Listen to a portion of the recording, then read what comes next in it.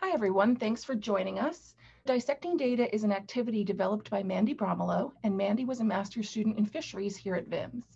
Mandy's research looked at young blue crabs and why their populations were fluctuating in the bay.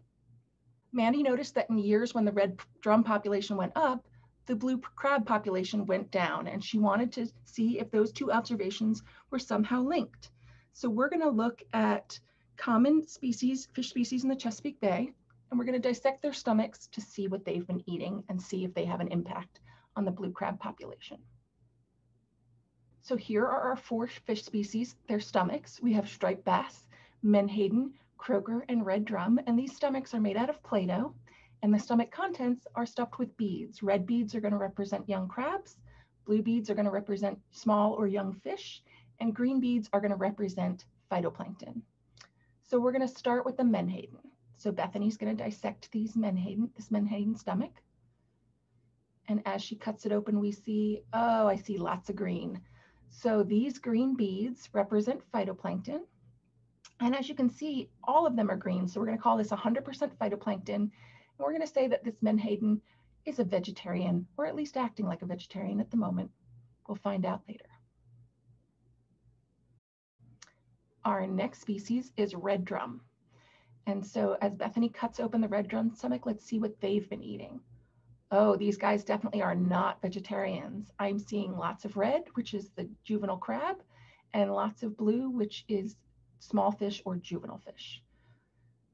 So as we count up those beads, we can see that there's 8 blue beads and 20 red beads.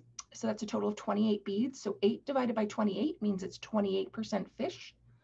And 20 divided by 28 means it's 71% blue crabs. It's a lot of crabs. Next, we come to Atlantic croaker. Let's see what they've been eating.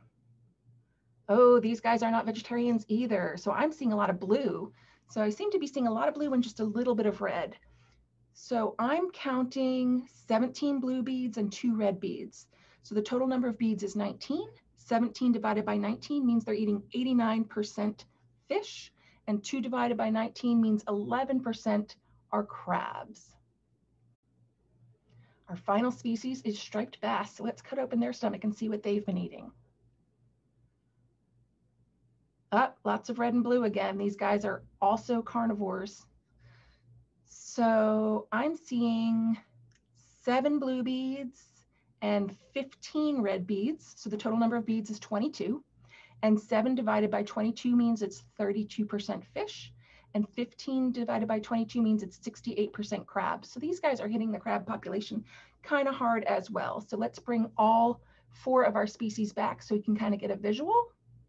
So it looks like the red drum and the striped bass are showing quite a bit of crabs. So looking at some graphs, Atlantic menhaden, you can see they're 100% phytoplankton. They're not having an impact on the crab population. So next we're going to look at Atlantic croaker. So they're definitely eating some crab, but they're eating mostly fish. Looking at the red drum, wow, that's a big difference. So you can see they're definitely eating a lot more crab than fish. Those juvenile crabs are being sucked up by those red drum. And striped bass is very similar. So we can see that they're also having an effect. Now it's really important, we're going to bring all 4 graphs up so you can see them side by side. And it's very clear that the red drum and the striped bass are having more of an effect than the croaker and the menhaden. So that does support Mandy's hypothesis, but it's important to remember that many factors go into what affects crab populations in the bay. So this might not be the whole answer, but it's a very interesting detective story that Mandy worked on solving. And it's a very fun activity for us to replicate at home. This lesson plan is part of a bigger collection. It's called our Virginia C collection, which stands for the Virginia Scientists and Educators Alliance. And right now we're up to about 45 lesson plans, and you can find the rest of them at www.vims.edu/VASEA. Thanks for joining us. Take care.